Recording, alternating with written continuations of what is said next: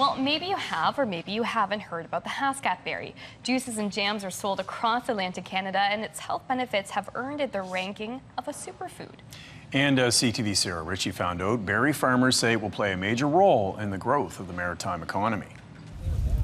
The Haskap berry, it's part of the honeysuckle family. Looks a little like a long blueberry, tastes sort of raspberry blackberry. The varieties of Haskap berries growing at this farm in Lower Northfield are from as far away as Siberia and Japan.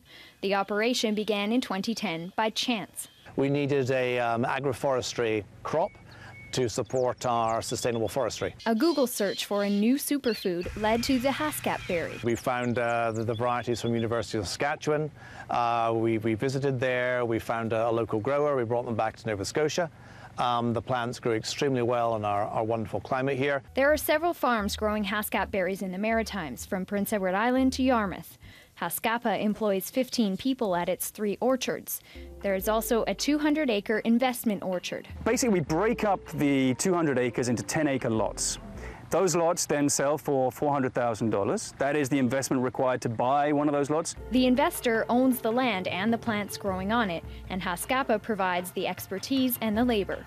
These seedlings will produce about a 30% yield after 3 years. And once they're 5 years old, each bush will produce 8 pounds of berries per year. At which point you'd expect a net return on your investment of about $200,000 a year. There are 14 investors to date, from as far away as the UK and Bermuda.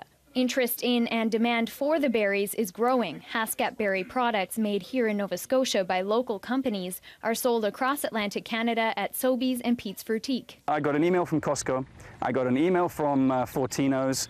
I have a company that does one of the largest companies in the world that does fruit juice, and they just contacted me this morning. 5,000 acres of Haskap is worth $500 million.